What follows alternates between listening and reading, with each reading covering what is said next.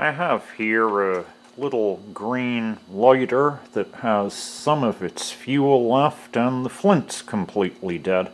So I've set up a blowtorch whose flame is passing about 3/4 of an inch behind the lighter, and I'm going to fire a 177 air rifle into the lighter, see if the torch will light up the butane as it's suddenly freed from the lighter.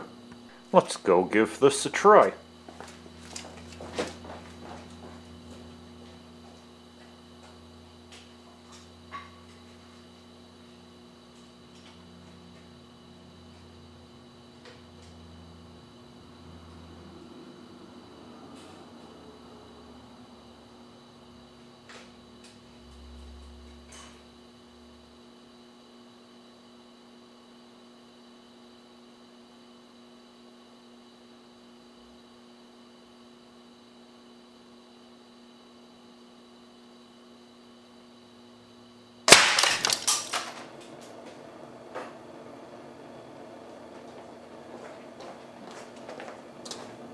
That obviously worked. I saw the flame from 10 meters away.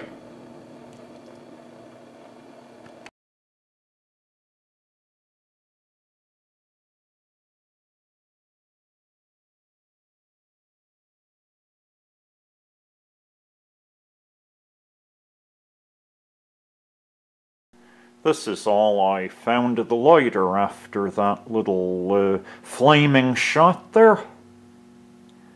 Just the top of it survived intact.